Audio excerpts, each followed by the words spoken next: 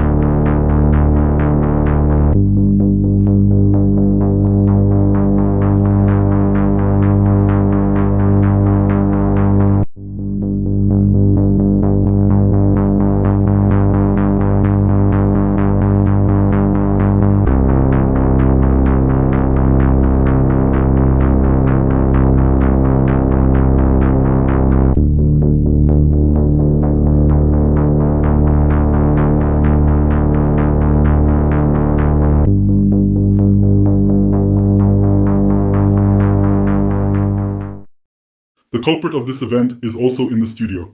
Now I will ask him a question. It's not a secret for anyone that this is my student. But nevertheless, I want to ask him a couple of questions. We are not going to talk about some esoteric things today. We will talk directly about the technique of execution. The first thing that really scared me in this video is that you let your friend, I do not know who this girl is, but I would not recommend letting a person so close during levitation. You know why? A person can lose balance and fall, just fall down. You knew it. Please tell me why you took such a risk, a conscious risk. After all, you yourself understand that a fall from 2 meters can be quite critical, therefore your actions. Why did you do it?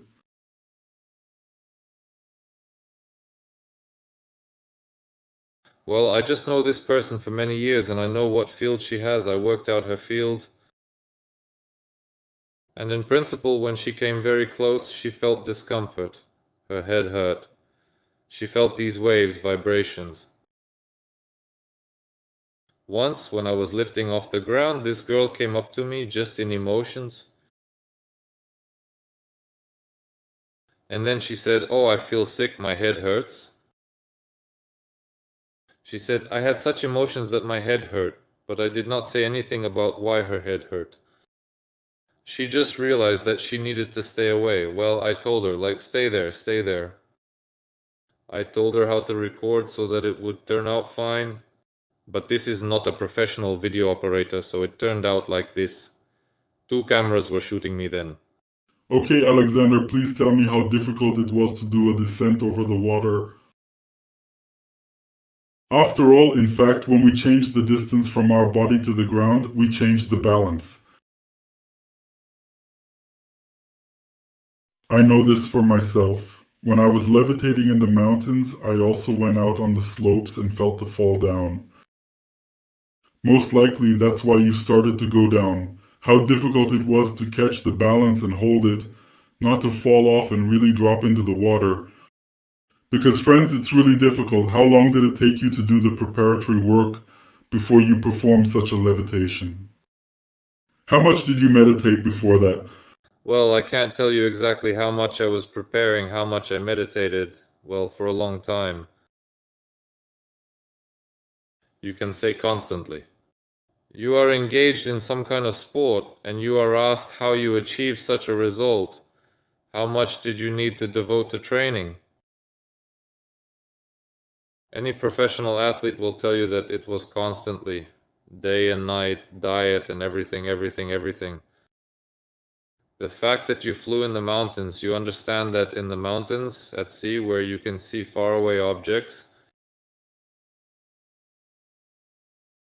it is very difficult to determine the distance. The same thing here. I could not determine the distance, the height. When I was in sports, in professional sports, I knew what endurance was. Well, here, in principle, the same thing. Here is muscle endurance, balance endurance. I just kept in my head what I had previously worked on. I understood that I needed to keep certain sensations that I had. This balance needed to be kept and just continue, and that's it. Well, there were, of course, distracting factors. For example, when I flew over the water, I could not see at what speed I was flying. I didn't understand anything at all. I thought I was standing in one place because the distance was very long. I don't remember much. It was 2010, it's been 11 years. What was included in the final meditation? Oh, well, it was a long time ago. I don't remember. It's hard to say. I remember that I worked out all the chakras. I remember this for sure. I listened to the identity key several times a day to remember these vibrations, sounds. I remember this. Okay, Alexander, I have a final question for you today. It will probably be a little sad, but I will have to ask it. In the light of today's events, I know that you broke your leg under some strange circumstances. And here's the problem. The identity key does not work if you stop it. That is, if we stop doing it, and in this case I understand that you have completely stopped doing it, the identity key ceases to carry the functionality that it carried before. Therefore, I suggest you make a new identity key. And how do you feel about it? So that I really did it for you because you already took it from me and it already worked for you, therefore I think you need to do it. Well, the question is, have you tried to do levitation without the identity key after stopping your exercises?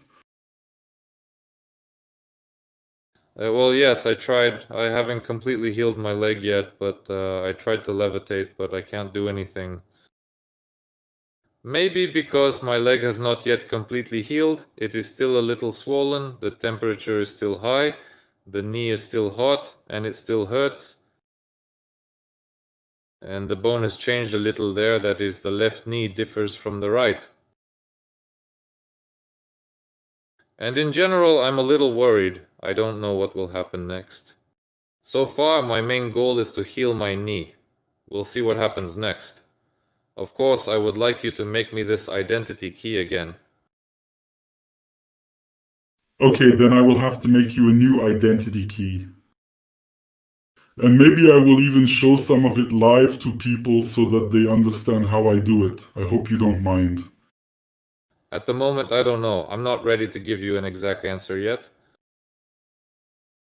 I just don't see the point of why I need levitation.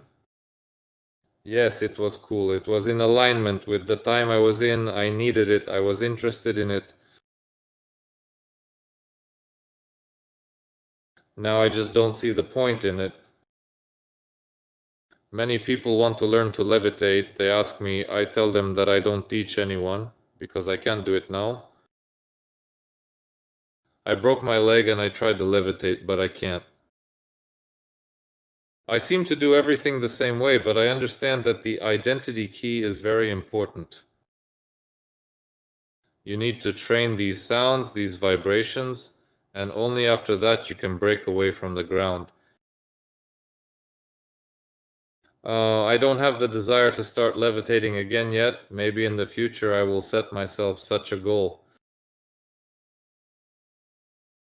At the moment, no. Friends, thank you for your attention, and now we will watch this video again. In my opinion, this is a brilliant video, just brilliant, in which a person showed his skill. I'll tell you a secret. The student surpassed the teacher, in my case.